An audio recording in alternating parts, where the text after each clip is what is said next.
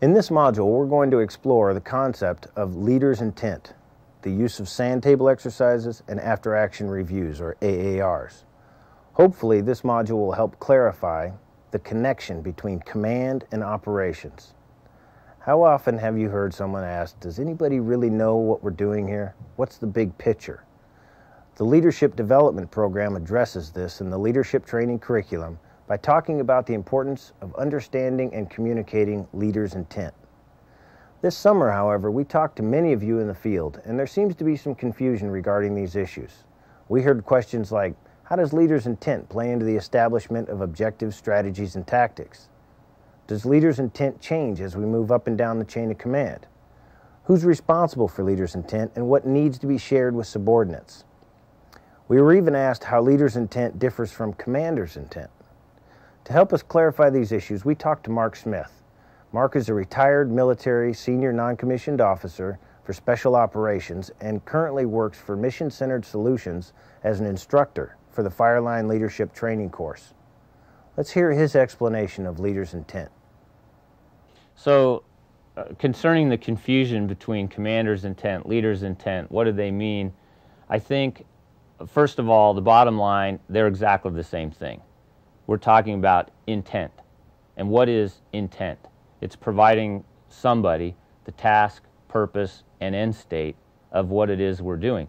And so from that perspective, if you're my boss, I can give you my intent in that same way. It's still leader's intent. I'm a leader just because you're my boss. How did we get commander's intent and leader's intent? Before we even had the words intent in the wildland fire lexicon, we were bringing ideas and things over from environments that seemed like they knew what they were doing or they were effective. And so these terms kind of came into wildland fire in different ways at the same time in multiple places. And of course, you know, we picked the one we like, and hence the confusion, the error chain on which one to use. But in reality, in the military context, there's no difference. So in the military, every leader is kind of a commander at their own level type of deal. And essentially, it is meant to reflect that you are providing not just the what to do, but the why you're doing it and how it fits into the overall big picture of the operation.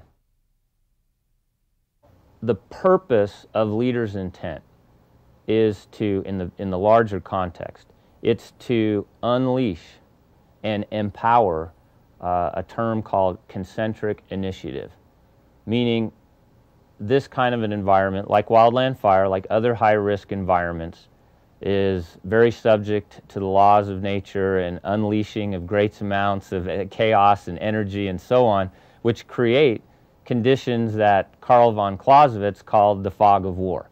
You know, friction, danger, uncertainty, all these types of things.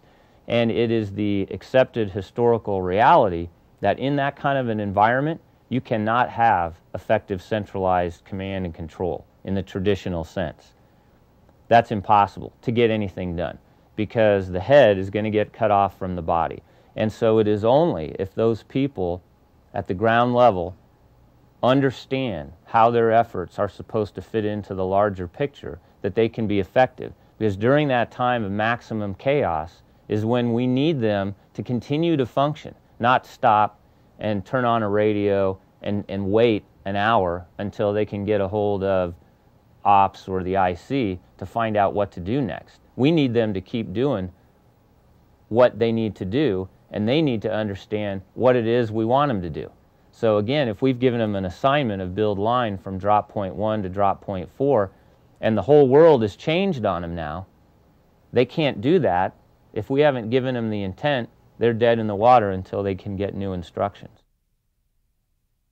If you provide the task, the purpose of the task, and the end state of how we want it to look when it's done, that you will empower your subordinates to act and will be far more effective at getting the job done. Well, when you look at leader's intent as it filters down through a chain of command, and I'll give you an example from our experience in special operations. Doctrinally, as we went through our mission planning process, we had to articulate what we thought our leader's intent was 2 levels above us. So our boss and our boss's boss, we had to restate what we thought their intent was and have that validated so that we could then properly form my leader's intent to provide down to my people. Now, I would interpret that differently because obviously at the strategic level, the leader's intent, when you talk about end state, it's a very big picture. Talking about what is the end state of this 500,000 acre unit that this fire's on. Now, when I'm down with a crew level or smaller, my leader's intent is only going to be concerning my chunk of ground. But I'm going to make sure that my leader's intent is based on me understanding what is supposed to happen several levels above me so that my actions, as they move from directed to delegated and highly independent, that what I'm always doing is in sync with what that senior leader wants. I think what is anyone's responsibility to understand leader's intent in wildland fire? And let's start at the newest crew member, first-year crew member. What does that mean?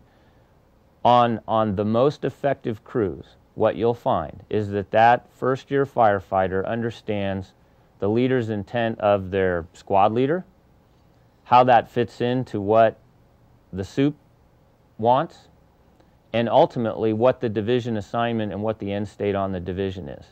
Because we see all the time little modules going off, things happening. One person can get an assignment to go move cubies of water or go get saw gas. If they understand that the division assignment is that a certain amount of line has to be ready by nightfall to conduct a burnout, and they're faced with a decision back in camp because they're picking up gas from logistics, and they meet a roadblock, and they understand, well, I know that the big plan is that this has to be there so that this line can get tied in tonight before we start the burnout, then that's going to guide their decision making. It's going to guide how much risk they might be willing to take to try to get that job done. It's going to guide how hard they push the system.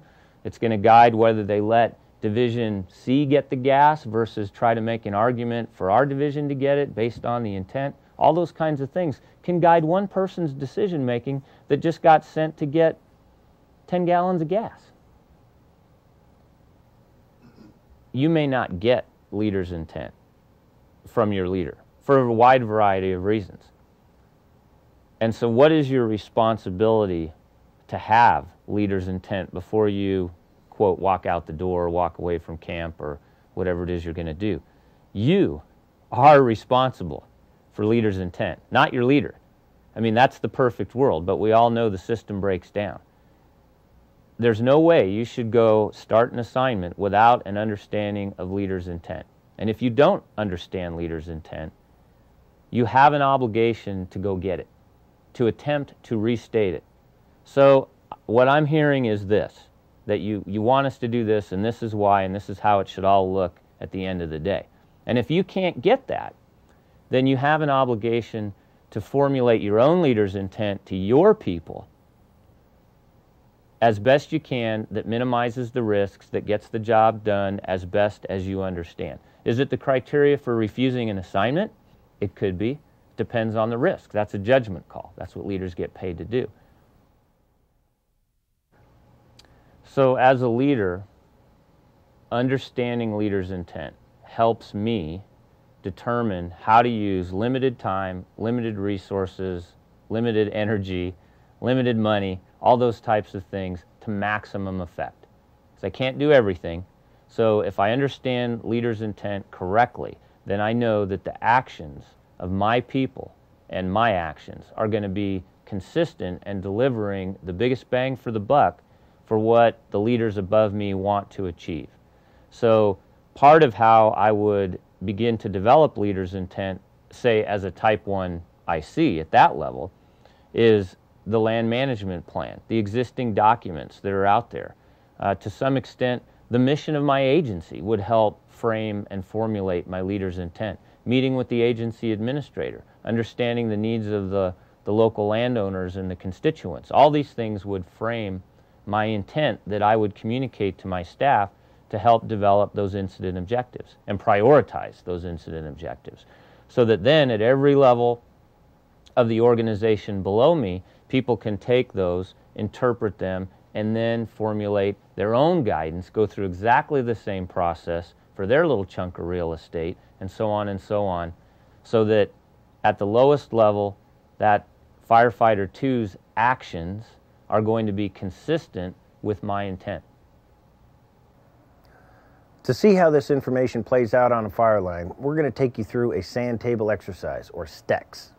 Sand table exercises give people the opportunity to practice communicating leaders' intent and their decision-making process without the associated risks normally involved with the actual fire operations.